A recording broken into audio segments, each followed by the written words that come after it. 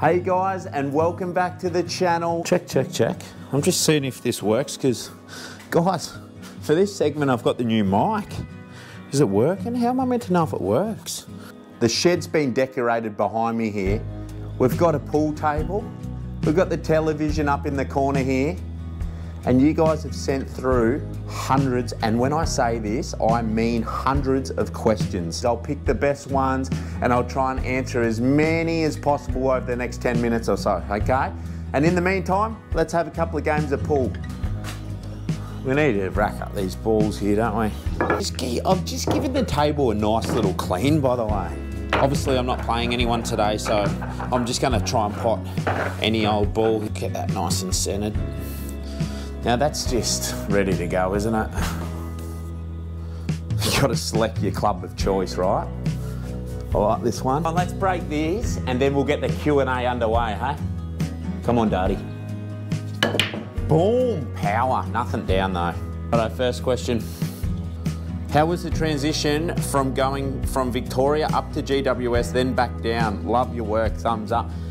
Look, Chriso, the transition at the start was so hard. It was, especially going from a town of 200 people to the city of Sydney, that was a really big move originally for the dart. I found a way, mate. I found a way to survive. Played a lot of golf early days, went fishing a lot. Later on, in my Giants days, I purchased my boat and I was out in the harbour probably 3 to 4 times a week, believe it or not. I hit this 7 in. Oh, I've hit the 15 in instead. And then coming back down the highway to Geelong, obviously that move was a lot easier. I was more mature as a player. I was 28 roughly, I think I was. I would say, to sum it up, early days, very, very difficult move, especially my first couple of seasons at the Giants. The move back much easier. Really enjoying my time now, as you can see. How has your life changed since having Macy? Wow-wee, I tell you what. And when I say wow-wee, I mean like in the best possible way. I remember going to the hospital with Indy and you don't have a child, then the next day you come home with a child. And away we go, you know. So it's been awesome. She's such an incredible little girl. Absolutely love her. Much better now. She's sleeping through the night. Indy has been incredible. She's bang. She is an incredible mother to little Macy. Every day she just like evolves, Macy. Every day. It's like she learns a new trick every single day. Oh, all right, here we go. Let's rip through some questions. This is quick fire. We're having a break from pool. I'm going to sit down and smash through some of these. Your favourite dog from Abby? My favourite dog is a GSP for sure. German short-haired pointer. Billy is a German short-haired pointer. Hard work when they're small. As soon as they get to that sort of 4 to 5 years of age, incredible mature dog, but lots of hard work early. Top 3 favourite golf courses to play on. I went up and played at Cathedral last year with the Geelong boys, and incredible course, one of my favourites of all time that I've played on personally.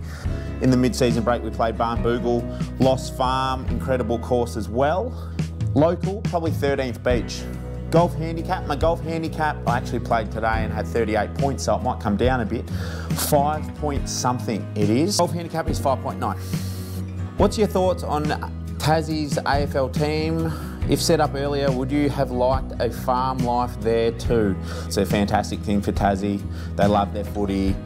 Everyone will jump on board and away they go. Would I move down there personally? Well, if Geelong come to me right now and said, look mate, you're getting too old, you're 39, you can't play with us anymore, and Tassie wanted me, I would go, because it's also like a great state. For me personally, it's like there's so much farmland, there's fishing, it would suit me, wouldn't it? You could have a farm down there, no issues at all, and play a bit of football. The only thing is, I'd make sure that they put in the contract that I am allowed to live full-time in my caravan with my family. Who would be the worst / and the best apprentice farmhand at the Cats?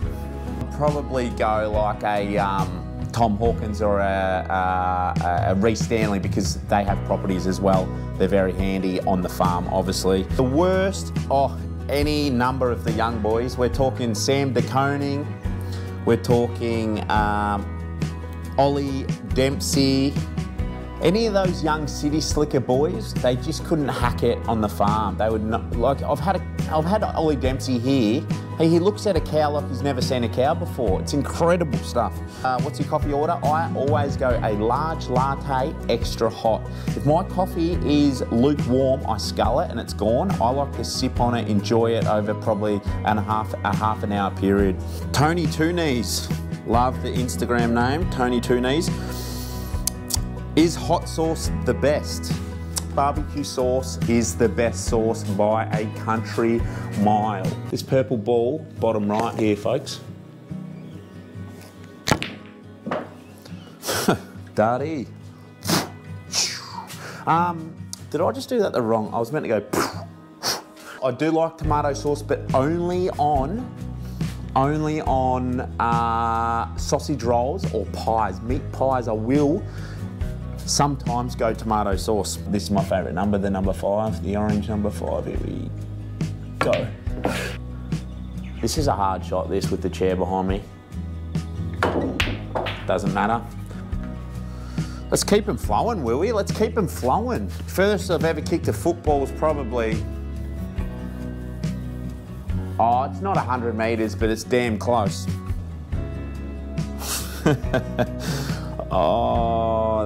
There's some, can I just say there is some fantastic questions in here. Some that are very funny, but I cannot put on this channel. What would you tell your younger self 5 years ago? 5 years ago, what would I tell myself? It was probably through that COVID stage 5 years ago, or about to go into it. Probably just to back yourself in. Lots of things are about to happen in that stage of my life. It was a massive few years, but just to back yourself in, go with your gut feel. Don't get caught up in what other people think, and roll with the punches. Toughest opponent? What a fantastic question that is. Toughest opponent? My toughest opponent, probably Alex Rance, right up there. Just the way he went about his football, used to dominate pretty much everyone he played on. Matty Scarlett, early days I played on Matty Scarlett, kicked 2 goals, then he come and stood beside me and I did not touch the ball. Dylan Grimes, early days he probably owes me about 15 grand in fines. I don't know why, but I always used to wrestle with him early days. There's a lot of good defenders out there. These days, Sammy Taylor I rate as one of the best key backs in the game. Tom Stewart, clearly, but only in pre-season because I'm lucky enough to have him on my side. Darcy Moore, he plays a bit like Rancy, comes off, chops out in the air and sends it back the other way. So if you're not careful, he can embarrass you as well. You want to see that red one in that pocket? No worries. Oh shit. Millie sent through this question. At what age did you discover your love for footy? I'd probably say at the age of 5, I started playing Auskick, 5 turning 6 in Dartmoor at my primary school, Dartmoor Primary. Shout out to Dartmoor Primary, I love you guys, hope you're doing really well. From there, I loved it, but then I went back to golf, I played cricket. I didn't even really play football for a fair while after that. I then started at the age of around 15. So my proper love, I would have to say, was around 14 going on 15 years of age. Besides GMHBA Stadium, my favourite stadium probably the MCG. Playing at Geelong, MCG probably means a big Friday night game / Saturday night game. Love the big occasions like that against big teams, and it's the home of footy, isn't it? Most embarrassing football moment. My most embarrassing football moment is probably when I ran into the umpire. That's got to be right up there. Didn't know where he come from. He obviously didn't see me. Clash of heads, the whole works. It's still talked about today, so probably hitting the umpire is a very embarrassing moment for me. What do you like about Geelong? I love that I can be 20 minutes from GMHBA Stadium but live on a farm. That's probably my favourite thing about it. Nice and quiet, not as much traffic as Sydney. What else do I love about Geelong? Good fishing most of the year round. Good tuna, the tuna come on the bite. That's not gonna go as... How about that for a shot? You wanna see this 4 go in? Simple as that, folks. Let's rip through a few of these questions. Tell us about your Landy, your Land Rover. So, my Landy is a 1956 short wheelbase Series 2A. Absolutely love it. Plans to get a few things done to it and then get a reg for it, so which means I can drive it a fair few days of a year. My favourite Yeti product. I've got a couple here. Obviously the stubby holder, very, very handy. That comes in handy, especially throughout summer, but also winter. And this is a little drink bottle that I should have a swig from. This one's customised with Darty on both sides of it, so Yeti's doing great things. Engagement story, so we're over in Rapid Bay, South Australia. We're touring in the caravan. I had the ring underneath the caravan the whole entire trip, panicking that I was going to lose it. And then on the last, we had bad weather the whole time. We got to Rapid Bay, the weather finally cleared up for a beautiful evening on the beach. Wonderful night, very special, still conditions, got the job done. Darty was very nervous. Do you still have Caddy? A lot of people asking me about Caddy. So basically the story with Caddy was like a dog. Caddy ran around the farm, chased me everywhere, lived his life. I got him de-sexed so he would stop wandering because he started going on adventures, and I was like, look, this is not great. I don't want him to go on adventures and come back like 2 weeks later. Had no idea where he was going, so I got him de-sexed because I was told he would stay closer to home. About 2 days later, disappeared, never seen him again. So Caddy, hopefully if you're out there watching this video, Caddy, we miss you. Please come back. I've got lots of food for you and lots of cuddles if you ever choose to come home. Are you excited for the Darwin Games? I'm very excited for the Darwin Games. It's going to be good, it's going to be hot, it's going to be sweaty. Darty may go the double glove. Scratch this. Pat sent this one through. What is the most bizarre food you've ever eaten? I probably had a few lemonades one night and I ate my yabby raw out of my fish tank once. That was possibly the most disgusting taste I've ever tasted in my mouth. Prefer my yabbies cooked from now on. Favourite goal I've ever kicked? Probably that one that did not deviate off its line against Collingwood when the crowd was right in my ear. It felt like there was 1 million Collingwood supporters standing behind me, booing me when I kicked that goal. So that's probably one that stands out for me. Cereal first or milk? I put my cereal, oh my God. Is this a legit thing, Tommy? Tell me no one out there tips their milk in the bowl first and then the cereal. That is just outrageous stuff. Player you'd love to play with, current or retired? Would have been pretty cool to play with Bud.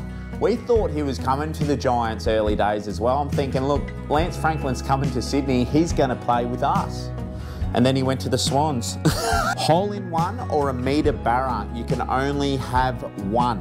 Would choose a hole-in-one right now because it's much, much, much, much harder to have a hole-in-one than it is to catch a metre barra. A good mate, Benny, up in Darwin, he's taken me over the East Arnhem land before. We stayed on a charter out there with Brooksy and the boys, and I think like 5 metre barra were caught that trip. Benny knows exactly where the metre fish are at all times. This man is the guru in Darwin. If you ever want to go fishing with a bloke, hit me up on Instagram, I'll send you his number. Lots of people asking questions about the floor in the man cave. I'm probably not going to do much at all about the floor, let's be honest. It's an open man cave now. It was an open stable. The leaves, everything comes in here, it gets dirty on the floor. I'm not too fussed about it. I actually did most of this stuff to the shed and made this shed what it is today, from the horse stables to now the man cave, during that great run in 2022 when we went on to win the flag. So when we got the week off before finals, the bye before finals, I was stoked because I could get the roof in. And then we beat Collingwood, we got another week off.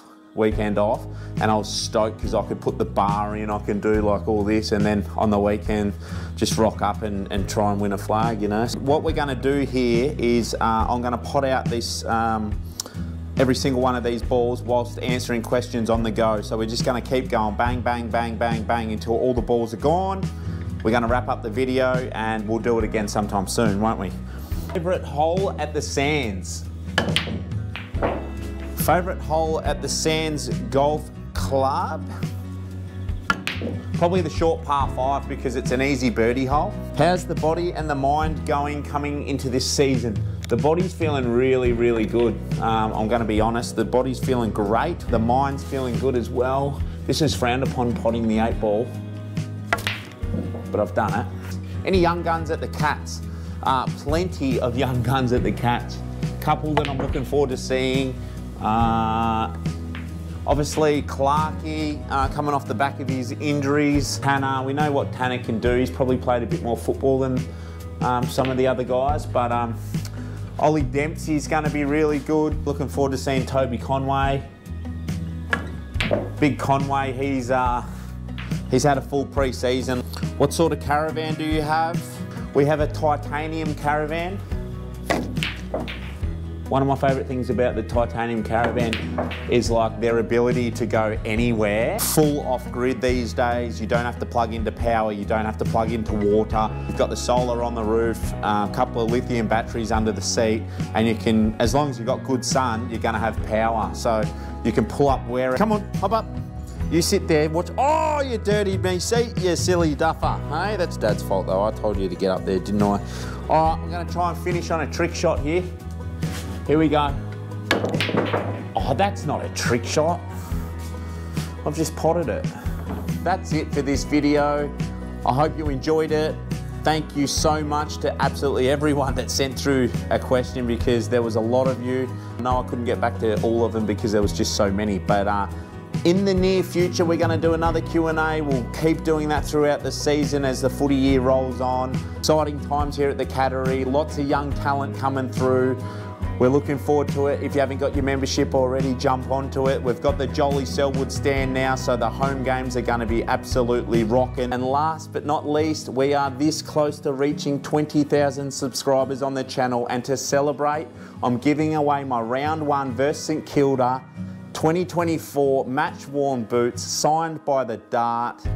It's a big milestone, 20,000 subscribers, and whoever wins those boots must be a subscriber. So if you haven't got onto it already, hit the subscribe button. I'll see you again soon in another video.